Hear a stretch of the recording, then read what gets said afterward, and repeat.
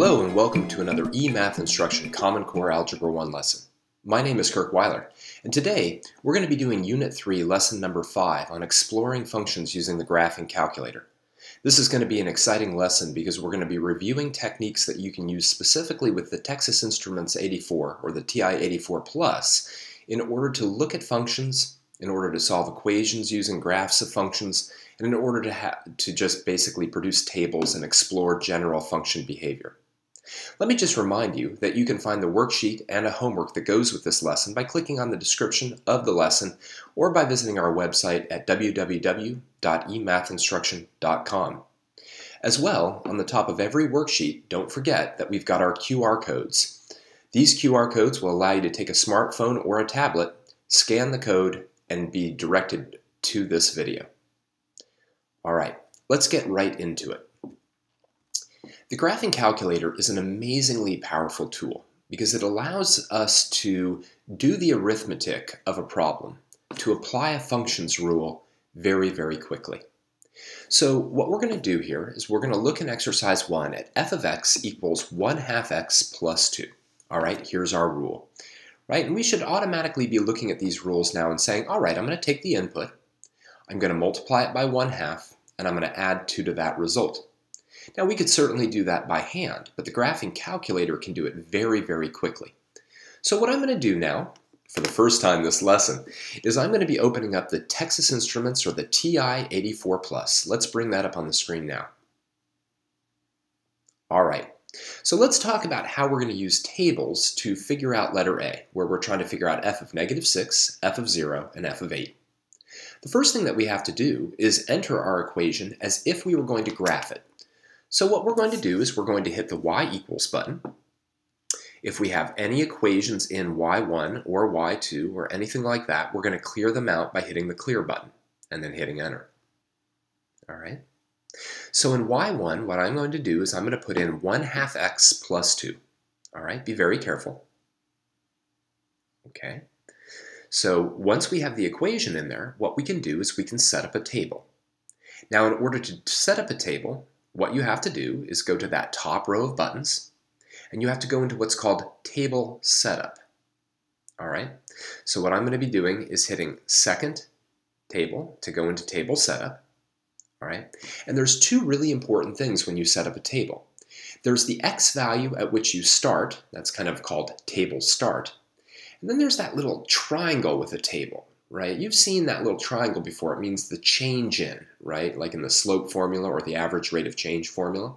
So the change in the table is how much the table goes by. Does it go by 1s? Does it go by 2s? Does it go by 0.5s?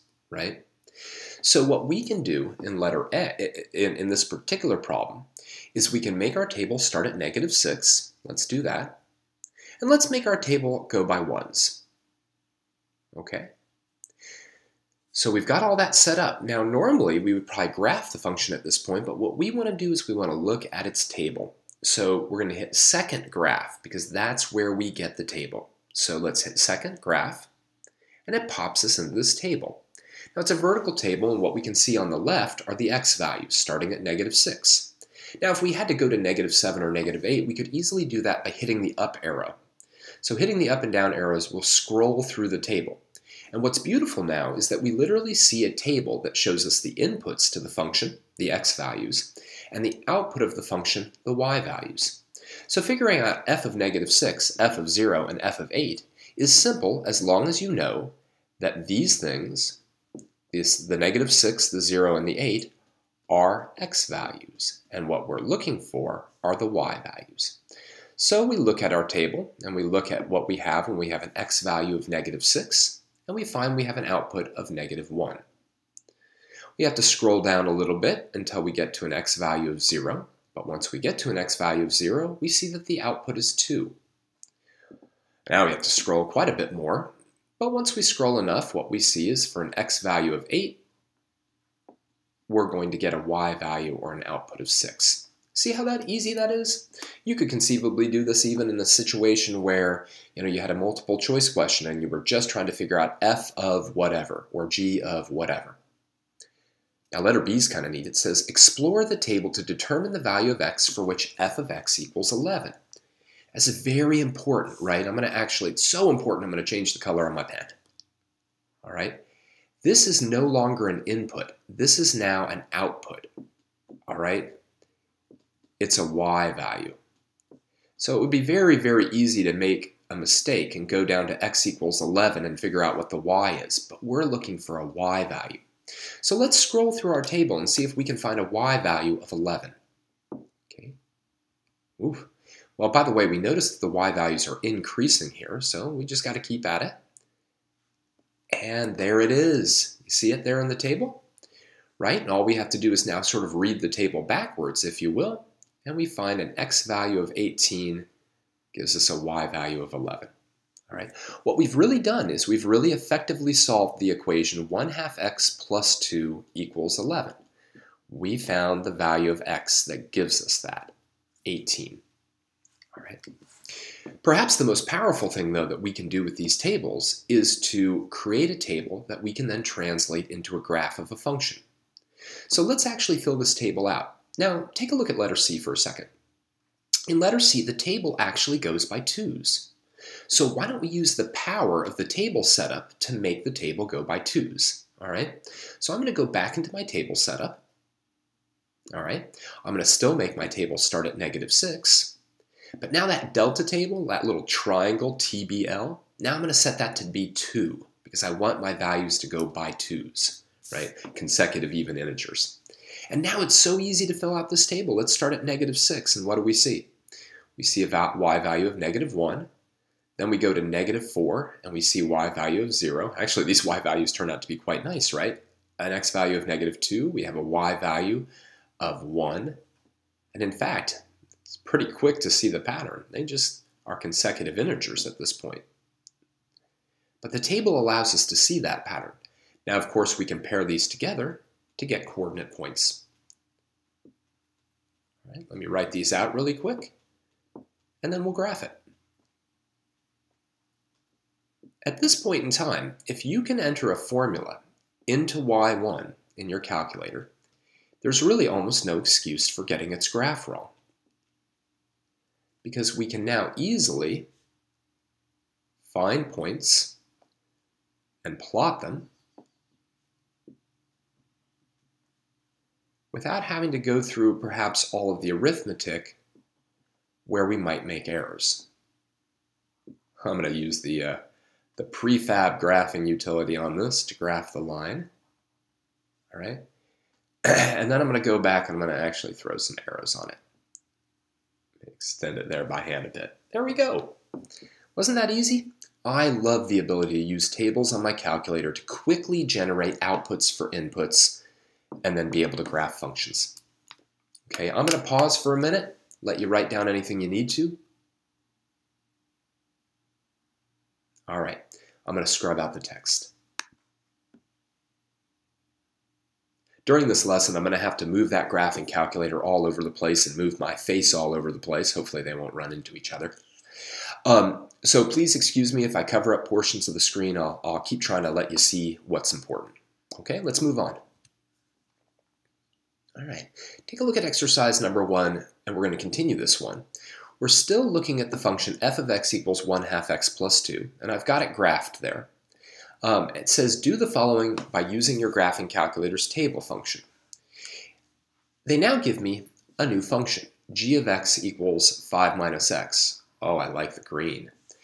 All right, and what we want to do is we want to graph that, and on the same set of axes, we want to find the point where they intersect.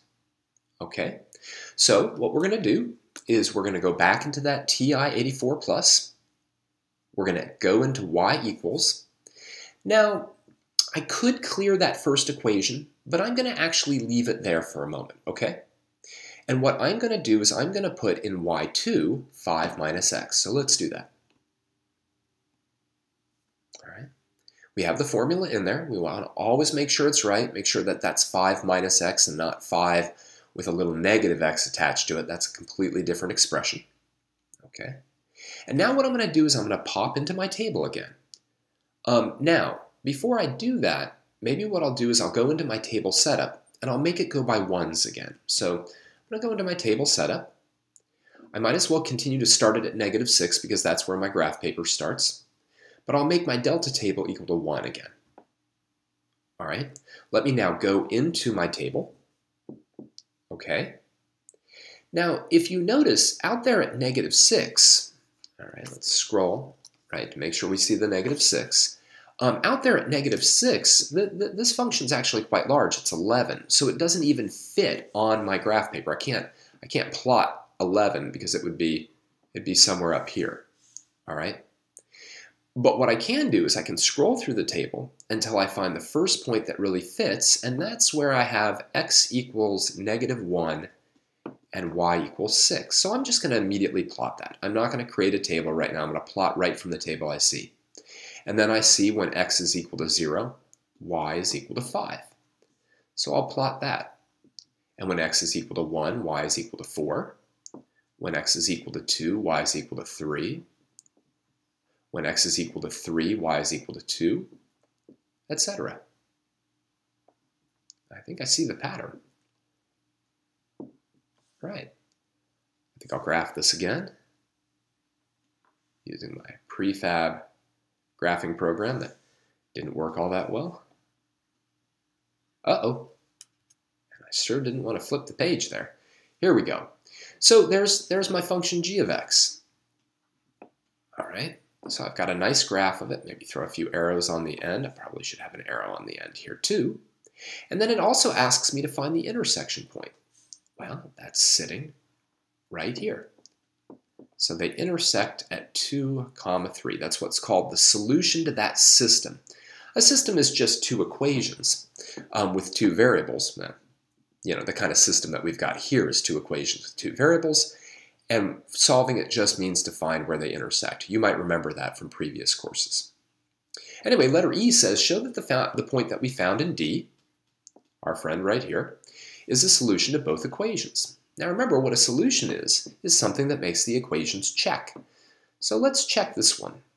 Let's put 3 in for y, let's put 2 in for x, and see if this is actually true. Well, as we should know, 1/2 times 2 is 1. And yes, so it's a solution, tells the truth.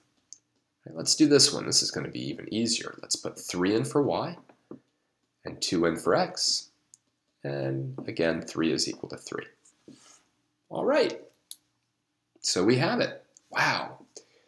It's amazing how much easier tables make graphing. So always consider that. Whenever you have to produce a graph of anything, consider using tables on your calculator. There's nothing wrong with having the calculator do the rote arithmetic for us. Okay?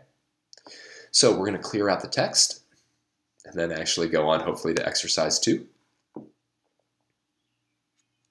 All right, let's do it. Exercise 2. Ooh, more complicated function. Consider the function y equals x minus 1 quantity squared minus 4 over the interval -1 to 4. Now this is important. Whenever a problem tells you that you're between two x values, that's it. Just assume that there's nothing sort of like out here in terms of other x values or out here. All right. Letter A says, create a table of values for this function over the specified interval. So here we go again with the TI-84 plus. Let's hit y equals. Okay. Let's clear out the equations that we had from the previous exercise. Now in y1 we need to be very, very careful. And we're going to put in x minus 1 in parentheses. And we're going to hit the squaring button. Get back out of that. And then we're going to do minus 4. Always look your equation over carefully. There's nothing that can be done if you put the equation in incorrectly. All right? So x minus 1 squared minus 4. Okay. Now we want to create a table of values. So we're going to go into our table setup. And we're going to make our table start at -1. Makes sense? All right. Now I'm just going to draw, because of the space I was given, I'm going to draw my table out like this. I know on the calculator it's vertical, but we can handle this, right? What do we see? At -1, we have a value of 0. At 0, we have a value of -3. At 1, we have a value of -4. At 2, we have a value of -3. At 3, we have a value of 0. And at 4, we have a value of 5. Right? There you go, that quick. That used to take a half a period a long time ago. I mean, I've been teaching since like the 1800s, so I remember even like slide rules and abaci or abacuses or I don't know, however that's pronounced. Anyway, let's plot this thing. We've got -1, 0. All right. We've got 0, -3. We've got 1, -4. 2, -3. 3, 0. And 4, 5. And now I'm going to attempt to draw a nice curve through here.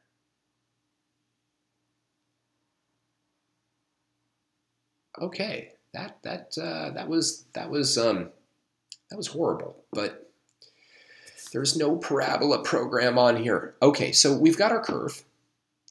Not the greatest thing.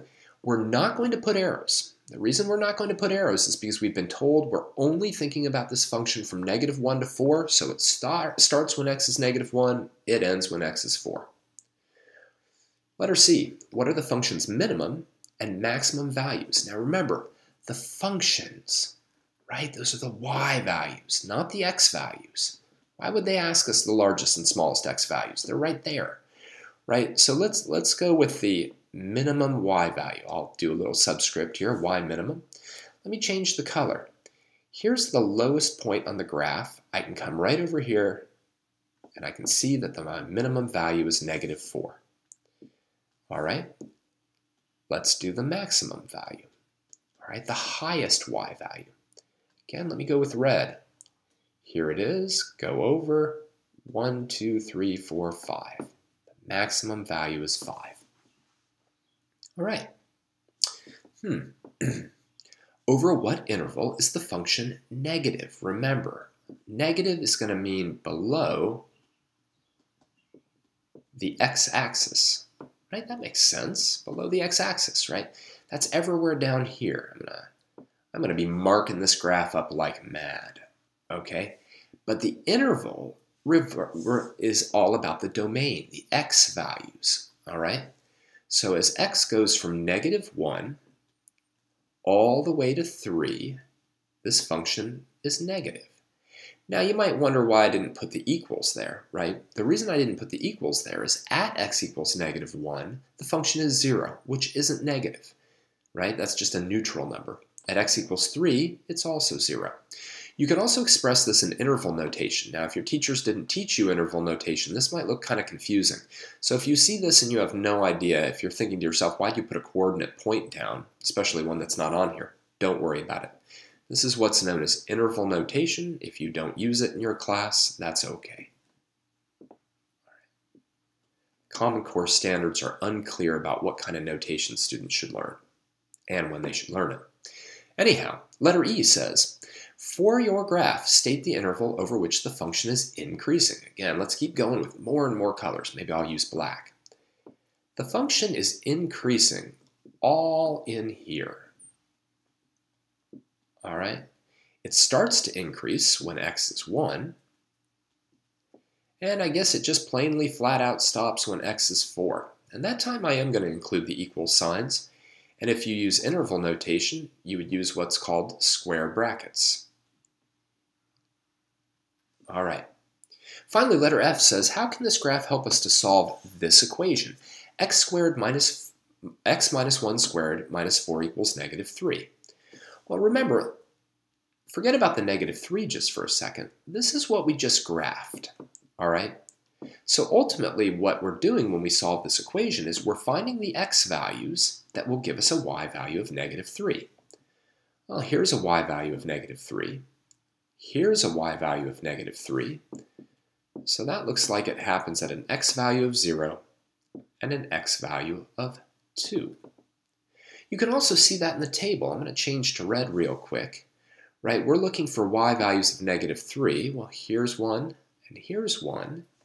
And the x values that give us those things, which are what we're solving for, are 0 and 2.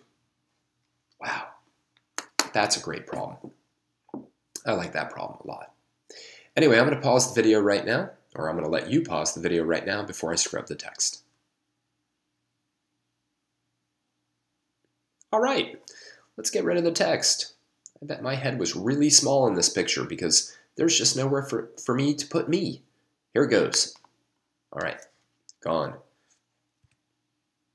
Okay, so one last problem, pretty simple. Nice multiple choice. Which of the following is a point where y equals 3/2 x plus 7 and y equals negative 5x minus 6 intersect? All right, this is really cool. Normally this would take some kind of algebraic approach, or you'd have to graph both of these lines, but we can do this completely with tables.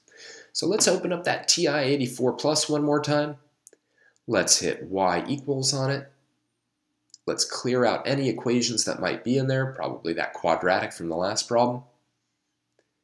And now in y1, let's put in 3/2 x plus 7, right? So that's going to be going in y1, 3/2 x plus 7. And then in y2, let's put in negative 5x minus 6. Again, watch yourself. That's a negative sign, and that's a subtraction. Right? If you get any errors, that could be why. All right, let's make sure those are correct. Look at both equations carefully. Okay, now let's go into the table setup. All right, where should we start our table? It's questionable. We could look at the multiple choice answers and we could say, well, the smallest x value there is -2. I'm just going to start it at -5 and make it go by ones, okay? So let's pop into the table. All right, and what we're really doing now is we're looking for a point that's the same on both functions. Now what that really means is I'm looking for a place where the y-coordinate is the same for both. All right, now if I scroll down, I pretty much see the correct choice first, right? What I see in my table is something that looks like this, right? X, y1, y2, and we see a y-coordinate of 4 for an x-coordinate of -2 on both lines. It's right there. Do you see it? Now, just for a moment, we know that 3 is the correct choice, but let's just take a look at choice 1 and see why it doesn't work. If we go down, pan down that table until we get to x equals 0, what we see is that y1, the output is 7, but in y2, the output is -6. So that means that they don't intersect at x equals 0. Right? So tables are a very powerful way of figuring out where two curves, they don't have to both be lines like in this case, but where two equations share common points. All right, I'm going to clear out that text. And it's gone. All right, let's finish up. So, I hope that today's lesson was helpful in terms of reviewing or teaching you simply how to use specifically a TI-84 Plus, but this would work with any of the TI models, how to use those to set up a table, how to graph a function using that table, and perhaps how to even solve some equations and solve some systems by using tables. All right. We'll be using the graphing calculator a lot in this course to do graphing, so it's an important thing for you to get up to speed on. For now, though, let me just remind you that this has been another eMathInstruction Common Core Algebra 1 lesson. My name is Kirk Weiler, and until next time, keep thinking and keep solving problems.